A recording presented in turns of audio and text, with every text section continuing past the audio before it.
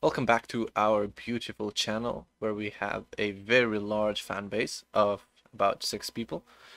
And what I did is I made a post saying that I'm kind of out of ideas for new tutorials and if you could suggest me some.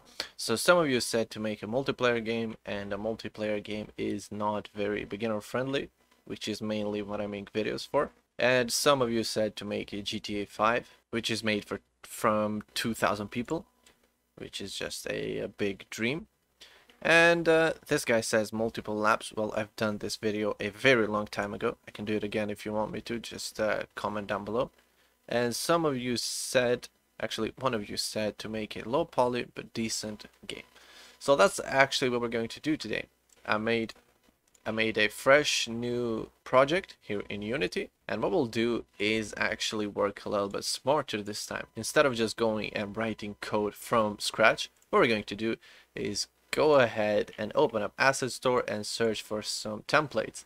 So what I found is a very nice template in here from this studio right here. So we're just gonna open this up on Unity, and then I'm just going to download it.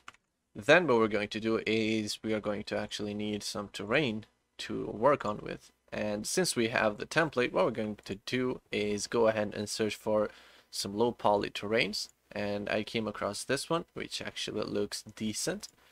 And I came across this one, which is just using too many objects. So I think this is not ideal. So I'm just going to go with this one, add into my asset, and then later I'll just download it and I'll be right back. Okay, after clicking yes a couple of hundred times, I managed to get this project working here in my scene, and I'm currently using the version of Unity 2022.2.0A9. So this is the current version. It's on alpha, it's not even in release yet. So if we just go ahead and play this game right now, it actually looks quite decent, and with a little bit of C# programming we can actually make it work. So here's what we get. We get a very nice controller, and the movement is not the best, but it could very well be improved. We got some simple explosions, and most importantly we got the weapon animations working. So now what we're going to do is exit out and go ahead and download the other asset that we talked about. So this one right here. So I'm just gonna add it, and here is our scene looking all nice and well. So what we're going to do right now is, since we don't have a player right here, we just have a static scene. What I'm going to do is actually very simple. What I'll do is first I'll go ahead and delete the camera. Now we have no cameras rendering, and then what I'll do is I'll navigate into the asset that we got earlier and go into prefabs and just drag this and drop it into our scene. Okay, so there we go. Now we have a camera rendering and we have our player.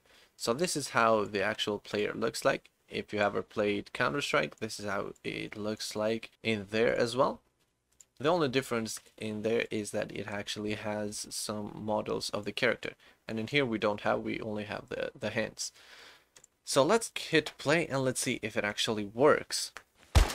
Okay, as we can see, it works, and we can just build our game around this. So what do we want to do in this game is actually up to you in the comments if you actually want me to continue this game. I actually like it. It looks very nice. Maybe it has a little bit too much of a wobble, the weapon, but otherwise it looks quite decent. We can improve the graphics a little bit.